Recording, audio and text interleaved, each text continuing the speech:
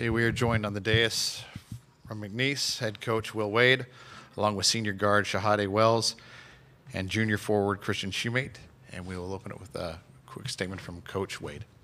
Yeah, give Gonzaga a lot of credit. They played really, really well. Their length had a lot to do with us. We missed a lot of layups at the rim, and they did a good job baiting our post trap and skipping it out for open threes early. And it's deflating. We were missing layups, and they were hitting open threes, and that's it's deflating for a team. But they were, you could tell they were a team that's been here before. They're a team that's been in these moments, and we're still a program that's building and trying to play well in these moments. But I'm not going to let one bad night ruin a lot of really, really good nights. I told our guys that after the game.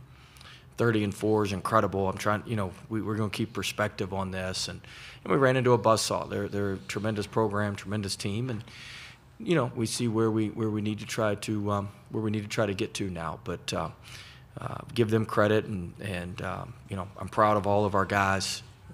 Been an unbelievable season, and just sorry we couldn't keep it going a little bit while longer. Thank you, Coach. And now we'll open up for questions for our student athletes. Right here, please. Matthew Travis, KPLC, for both of you guys, but starting with you, Hade. Just talk about what this season was like, and looking back, what you'll remember, because obviously it won't be tonight, but just looking back on the season, what kind of sticks out? This season means a lot to me. Just being along with these guys, man, this team is something special. When Coach Wade brought us, he told us it was going to be something special, and just looking back at it, like he said, we can't take away what we did. Things didn't go our way tonight, but we did incredible things not for ourselves, but the city of Lake Charles and McNeese and the Southland Conference, so it's a good thing. Yeah, kind of really the same thing. You can't really take away from what we did.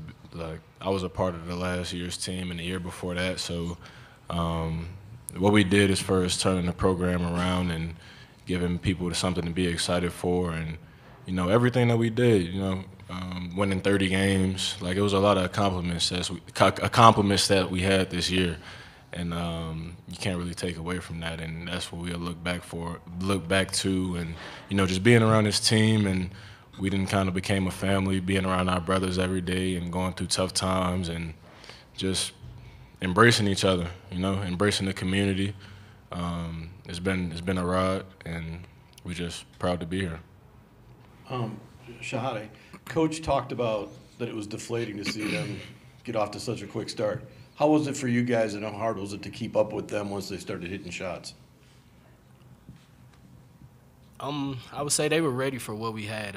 Our post traps, like he said, the open threes, it was hard for us to come back with us missing layups and shooting threes that we couldn't make, that we didn't make. So I feel like we dug ourselves in a hole at the beginning. We tried to dig ourselves out, but we all seen the outcome. But proud of this team, and we've come so far, but it's sad to say it comes to an end today, but I'm proud of us.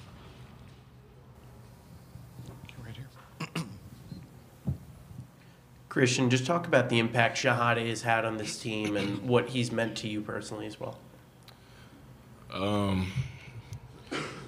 Personally, he's been a brother to me since we got here, Like I said, we all embraced each other, but me and him, we kind of became brothers, and we had to do some things together, figure out some things together to to kind of bring the team along, and we had a lot of long talks, and we just had to figure things out.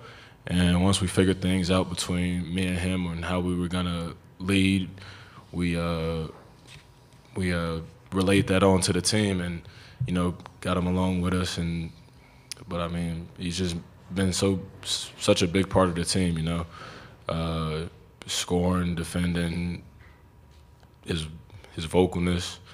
He's a huge part of the team, and he was everything to us.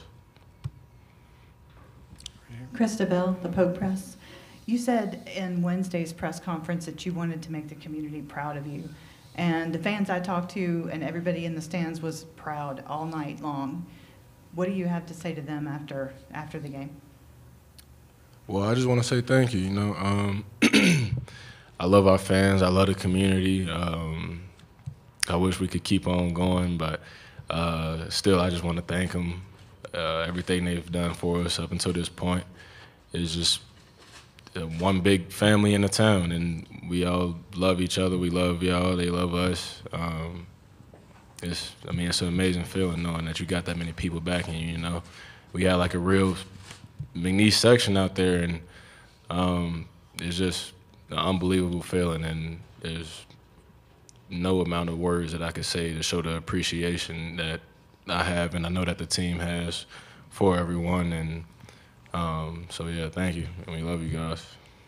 Shahade, would you like to answer that as well? We'll just say thank you to everybody that supported us this year, man. It's been a long journey. It's been a special journey. We changed the culture there. We changed a lot of things there, and if it wasn't for the people of Lake Charles, we wouldn't be in this position that we're in. So we just want to say thank you with all our hearts, and go Pokes. Right here. Shahade, just talk about the impact Coach Wade has had on your career, obviously, using your last eligibility with him. He's had a big impact on my career, not just my career, my life. We talk things outside of basketball, but basketball standpoint, he just taught me a lot. He just the different reads, he shows me everything. He shows me he's a winning coach, things in that matter, and he just taught me a lot. Okay, we'll check the Zoom really quick. Any participants on the Zoom would like to ask any questions of our student athletes, please use the raise hand button now. We'll get you on. Okay, any other questions for our student athletes here in the room? Okay, we will excuse our student athletes. Thank you, gentlemen. And congratulations on your season.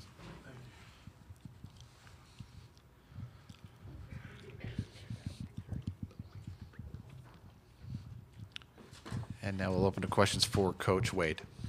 Right here. Coach, you're clearly getting a little emotional. This team has meant a lot to you. Just talk about this season overall and kind of what Christian and Shahade have meant to you as well. Yeah, I mean, I cried in the locker room afterwards. I'm not the most emotional guy, but, I mean, all of them, man. So, I mean, they chose us when we didn't have a whole lot going for us. And so they've turned around a basketball program. They've turned around a school. They've turned around a community. And so I'm just sorry we're not going to be able to keep it going, but they've been just incredible, all of them. All of them have been just phenomenal and very, very appreciative of everybody. Follow up. Go ahead. Oh, yeah, obviously you had to double down because of their size difference. What did you think when they hit the 6 out of 7 to start it? Was there anything you could do at that point?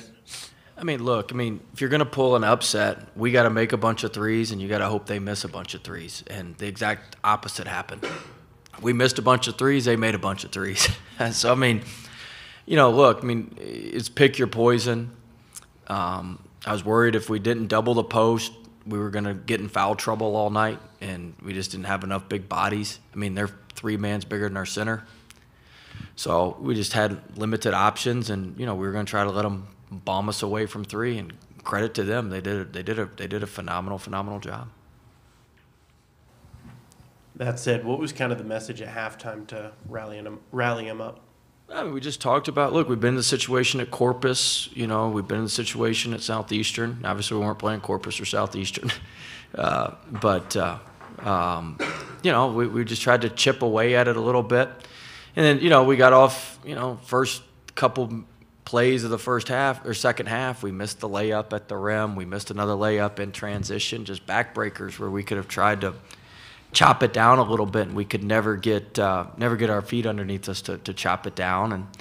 And look, their length and athleticism had a lot to do with us missing. And we got to go back and get to work. We see what it is now, and we're going to land tomorrow afternoon in Lake Charles. And tomorrow afternoon when we land at Lake Charles, like the staff and I are going to be working. We're going to try to keep as many of these guys as we can keep and want to stay, and we're going to go add some. We got to look a little different. If we want to get to this stage again, we got to look different. And I kind of knew that coming in, but we got to go get some dudes.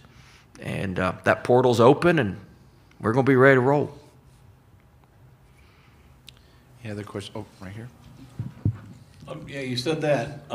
One of the things you did, do you think you were ahead of schedule this year, going 30-4, or because this was unexpected for the most part to see it this far? Yeah, I mean, look, I think today our lack of experience in the tournament showed.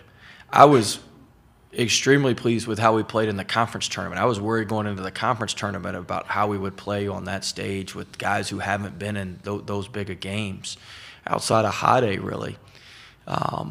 And so I was thrilled with how we played. Now, having the thing at home probably helped quite a bit with how we played. But when you come to these environments, it's different. It's different. And we did not, Gonzaga looked like a team that's been to the second weekend 8 straight times in 25 straight tournaments. And we looked like a team that it's coming for the first time in 22 years. I mean, that's just what it looked like. And you can try to explain it and try to do all that all you want. It's just until you experience it, and that's the part for us. I mean, it's hard as hell to get here when you're from a one-bid league, so we've got to get back to work. And the first step is to, go acquire some talent that's going to help us get back here, because we do have to replace Hade and some other very good players. So we got to go, acquire some talent. Talent's the price of admission to get to this thing. And then we've got to, we got to bow up and get better. I mean, they exploited some of the stuff that, quite frankly, in some of the games in our league, we can be sloppy on some of the switches. We can be sloppy on some things, and it still works because we got better athletes than some of them. But when you get to this stage, you've got to be really, really tight, and we weren't tonight. But a lot of that's a credit to Gonzaga. Okay, right here. Coach, for you personally, what was it like being back on the stage? Obviously, you weren't able to 2 years ago. So just what was this experience like? It's great just because it was with our guys. It was awesome to see how excited they were, to see how fired up they were for it. But, it's fun. Anytime you can go to the tournament, man, it's a good year. And I wish we'd have played a little bit better today, but this doesn't – we're 30-4, man. I mean, we'd all signed up for that. So, I'm not going to let any of this take away from just the incredible year we had, the incredible time we had with the guys. I've never had more fun with a team in my life. They're a blast. And, just wasn't our night tonight. We got to get back and make sure we get back here and try to make it our night this time next year. Okay, time for 2 more questions. We'll start right here. Coach, I know that you're a perfectionist and that, like I said, you're already thinking about getting off the plane tomorrow and going and getting recruiting. But tonight, before you go to bed, are you going to tell yourself you did a good job? I don't know about that, but look, we got here, and that was step 1. And, now we've got to prepare for step 2 and move forward to next year. And, we still – look, I got to help Hade, and he got in Portsmouth. So we got to help him move forward with the NBA. We got some stuff out there with Felder and Cullum on their years of eligibility and whether they can come back or not. We got to get that solved. Like, there's just a lot of – my mind, I got a laundry list of things I got to go through, and we're gonna get it right. And, we're going to put our team and our program in the best position to get back here and have a chance to win. You're right back in the corner. Coach, Chris Comrani with The Athletic. Things move fast in this world. How do you anticipate approaching conversations or opportunities should other schools show interest in you in the coming weeks? Plan on being back at McNeese next year. How's that? Short, sweet, to the point. Thank you, Coach. Thank you. Congratulations Thank on you your for the season. guys. Yeah, I was going to give them all to you if you'd like.